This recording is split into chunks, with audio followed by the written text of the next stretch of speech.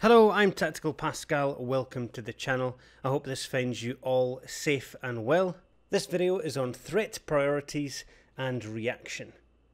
If you play DCS World as a GCI or as a pilot, then this video is going to help you to understand the threats, the highest threats to your friendlies and yourself if you're flying, and how you can counter those threats. It's going to allow you to prioritize your picture and your targeting plan because you want to deal with the highest threat first and then mop up the smaller threats later on. If you played online, you're going to be familiar with a number of aircraft that you normally go up against, such as F5s or MiG-21s, and this video is going to include the majority of the enemies you're going to face, either PvP or PvE. First up, we have the MiG-21 Fishbed. It has a radar, but it can only work for about 20 minutes before it overheats and runs out of coolant. So its main weapons are infrared missiles. It can carry the R-13M, the AA-2 Atoll D. It's a short-range infrared missile with a range of about 5 kilometers or 3 nautical miles, roughly speaking. It carries the R-60, the AA-8 Aphid, which is a short-range infrared missile with a range of about 5 kilometers. It carries the R3S, the AA-2 Atoll Alpha, short-range infrared, range again about 8 kilometers, so a little bit more potent. It also carries the R55, the AA-1 Alkali, short-range infrared missile with a range of about 5 kilometers, one of the earliest Russian air-to-air missiles. It has the R3R, which is an Atoll C, short-range radar homing with a range of about 8 kilometers. The MiG-21's threat range is about 15 miles.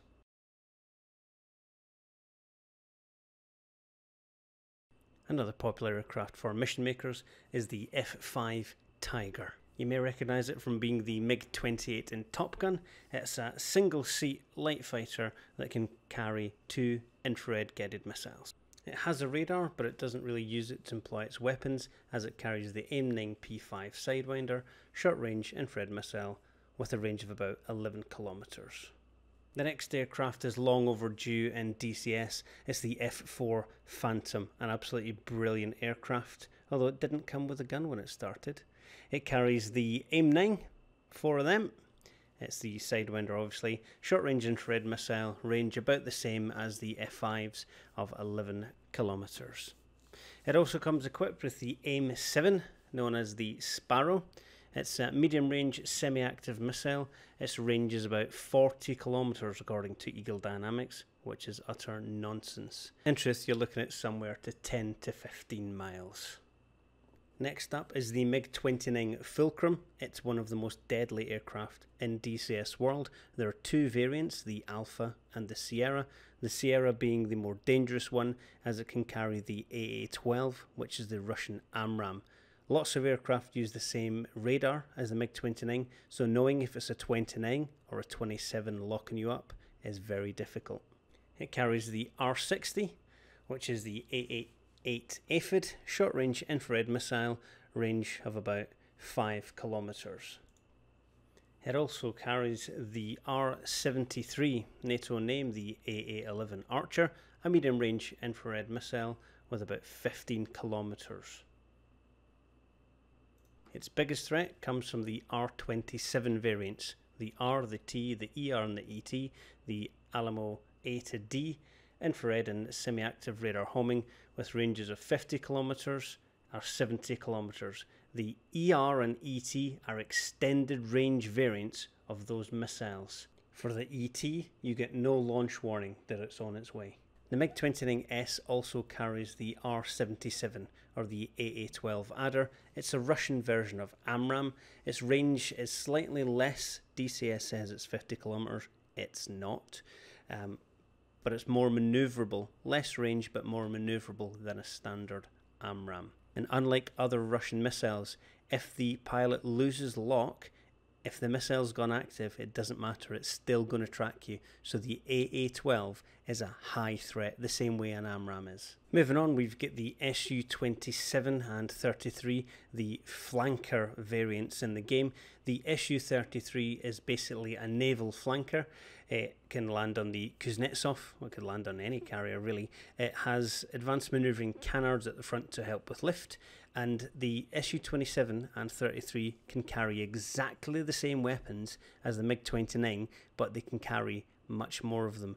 They're arguably one of the highest threat aircraft you're going to come up against from the Russian side. Moving across to China, we have the Shenyang J-11 Flanker L.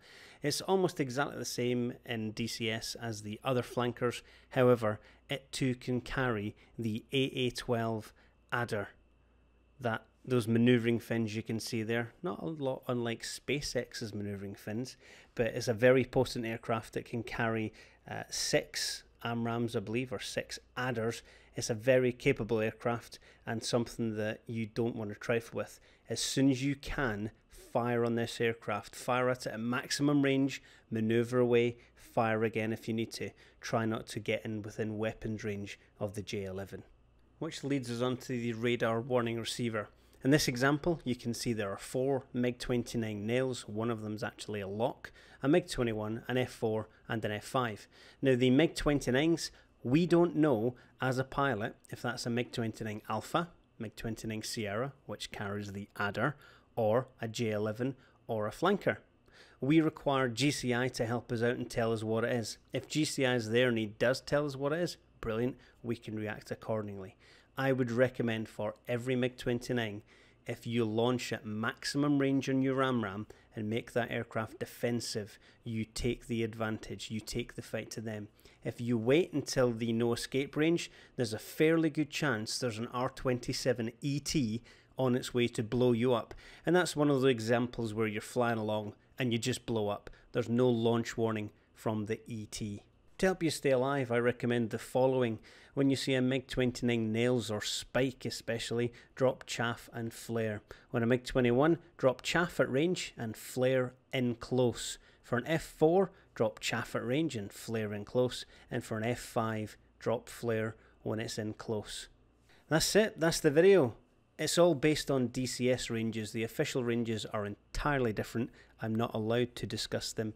They are available online in various arenas, but for job security, I'm not going to tell you what they are. Thank you very much for watching. Thank you so much to everyone who has liked and subscribed to the channel. It is fantastic to be able to help so many of you out. If you want to get more help, come and join us at Tactical DCS. The link is in the channel description, and it's also at tacticaldcs.com. Until the next time, Tactical Pascale, out!